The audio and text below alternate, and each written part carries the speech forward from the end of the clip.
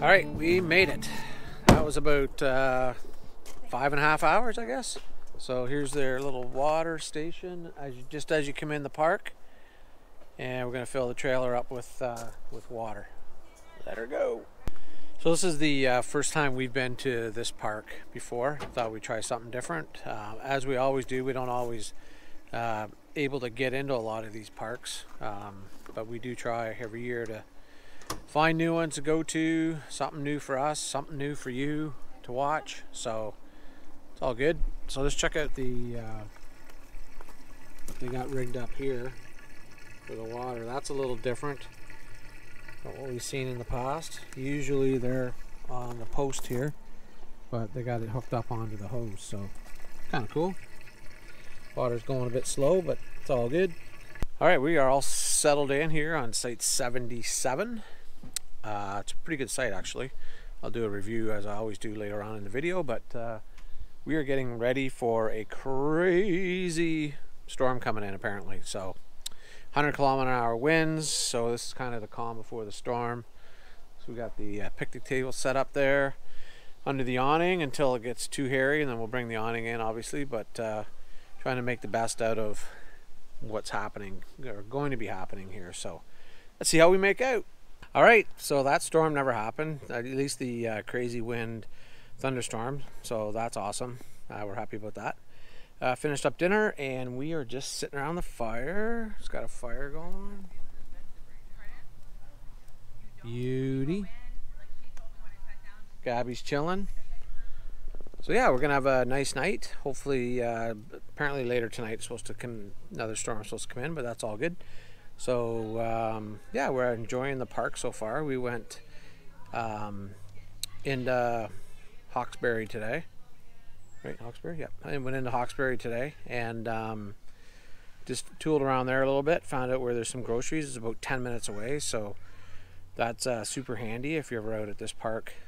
They have everything in Hawkesbury that you could imagine that you'd ever want, I would think, for necessities. So we're going to be heading there later in the week to grab some more food and stuff like that. So yep, it's perfect. All right, we're just doing a bit of a tour of the park. So this park is 3,600 acres, so it's massive. Obviously it's not that many big sites, but there's we're in Champlain and Iroquois and Portage sections of the park.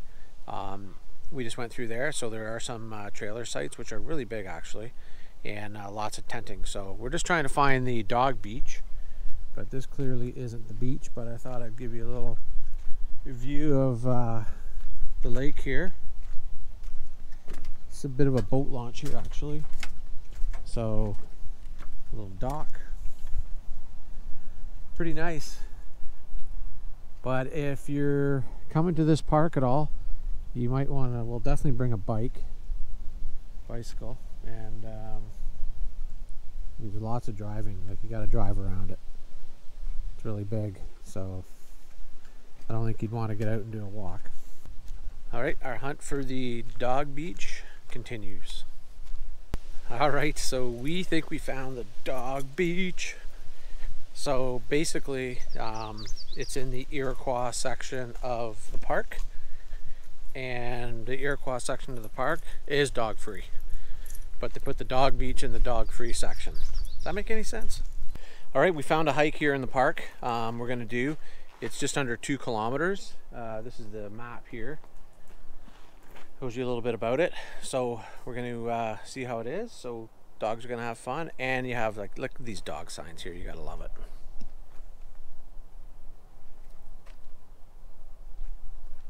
That's different. Okay, I just want to loop back to what I was mentioning earlier about the dog beaches. So we did our homework here to find out, after asking a few different employees here at the park, and there's 2 dog beach areas, but they're not allowed on the beach sand, so you have to stay on the grassy area, and obviously they're not allowed in the water. So if you have dogs and you're coming here, there are 2. It does show it on the map. So that's the scoop on that, which usually with other parks we've been to, they'll have designated dog beaches that you can actually just go on the beach part on the sand, but not here. So anyways, that's a bit of a bummer, but we'll probably head down there at some point and take the dogs with us for that part of it. And also there's 416 campsites here at the park at Voyageur, and there's 3 different areas: Portage, Champlain, and what's the other one, Heather? Iroquois. So those are the 3. So like I said before, it's a big park, huge park. So yeah, it's nice. This trail's nice. I'll give you a little view of it here. This hike is very beautiful through here. It's nice and shaded on a hot day, and nice little bit of rolling up and down, but nothing too technical. That's for sure. Really nice. We were just saying too that how beautiful all the Ontario parks are that we've been to. We've been to quite a few. So if you're new to camping or just moved to Ontario and haven't been to any of the Ontario parks, definitely worth exploring, checking out. Camping here, it's fantastic. It's definitely worth the drive, and it's really nice to be able to go to somewhere different. It's a new park for us, so it's sure nice to explore. Wait for it. Wait for it. It's coming. Wait for it.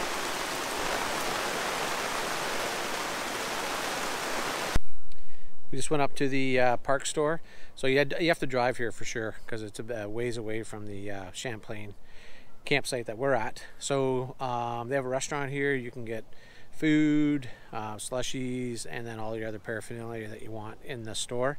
And you buy the ice here too, $4 a bag as of the recording of this video. Who knows if it'll change. But yeah, it's decent. Definitely well stocked. All right, Friday morning here. It's been a good week. Quite a bit of rain, but that's okay. So one thing to note about the park is the water, the potable water, tastes like shite. So anyway, bring your own water. If you want to drink it, I don't know how many of you drink the potable water. Usually it's not too bad, but there's even signs when you come in this park about it's high in sodium levels. So just something to take note of if you're ever coming here to this provincial park. So, but yeah, so now we're going to jump in the truck and head and get some groceries. So in Hawkesbury there's an independent grocery store there, so we're gonna go in there and get some more food, and yeah, we'll see what's going on in Hawkesbury.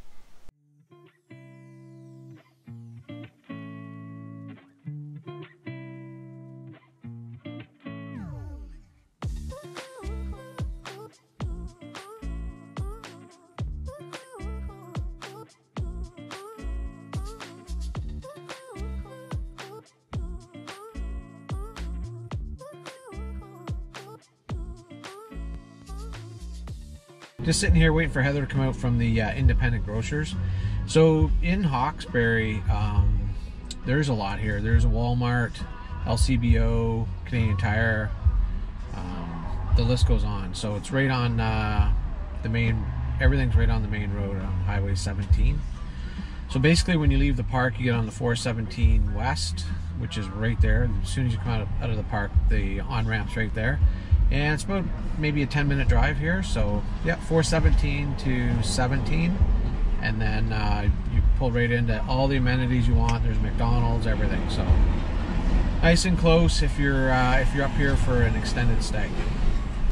All right, Saturday morning we are going to head out. We're going to try and find a farmer's market in Van Cleek. So it's about 20 minutes from here. So just looking for things to do. you know, after you've been here for almost a week, it's you've kind of done everything in the park. So generally we try and find some local craft breweries in the areas, some of the small towns, but today we're going to go check out this farmers market. All right, we went by the farmers market, and it was pretty much a bust, so didn't get anything, couldn't go in there with the camera because it's very small, and didn't want to intrude on people's privacy, so we just found a little pizza place to stop at here on the side of the road. Okay, so behind me is Sarah Cole Cider. It's a little cider shop here, and they have the wood-burning pizzas. So we just grabbed ourselves pizza. It's just being made right now, so we'll probably have a little tailgate here in the parking lot. All right, we just stopped. That was an awesome pizza that we just had. Really cool spot on the side of the road. That was mint, and just down the road from that was Beau's Brewery, which is really popular in Ontario. So we stopped in there. I actually went in myself and grabbed a couple things. Grabbed a couple single cans to try them out. We've had it before, but not this particular brand that we grabbed. So yeah, grabbed a shirt and something else, but couldn't really record there because there was music going and couldn't get hit with the copyright, obviously with YouTube. But now we just stopped in at a vineyard in Van Cleek Hill. That's also just randomly popped up. So Heather's in there now. We're going to grab a bottle of vino and try out some local vineyard here. Well, here's a really nice sitting area outside the vineyard. You can see the grapes growing in behind there, and somewhere to sit and eat, have a glass of wine on this beautiful day. And here's the main building to go in. Really nice finding some of these little pop-up spots in some of the small towns we travel to when we're out camping. We always like to do some exploring and find new things. It's a lot of fun. All right, we are out of here. We just spent a week at Voyageur Provincial Park, and great time. Highly recommend it. If you haven't subscribed to our channel, hit that subscribe button. It really helps out our channel, and smash that like button as well. That definitely helps us out. We would totally appreciate that, so thanks for that. And as always, I will give you my opinion of the site that we stayed on. We stayed on site 77 in the Champlain area of Voyageur Park. So I'll give you the site review here. Okay, I'm standing on the road. Again, our trailer is 30 feet. Those of you who haven't followed us before or heard that speech. So this is an up to 32-foot trailer size for the site. So it's a really good site. Has good drainage. It's level, really level for the trailer. I only had to put one support under the wheels there to level it off perfectly. I was being fussy at that, to be honest with you. Has a water access, which is really nice. Can't swim there, but you can go down there and have a look-see anyways. So yeah, it's a good site, perfect for the dogs. If you have dogs, I'm just going to take you around to the back side of the site.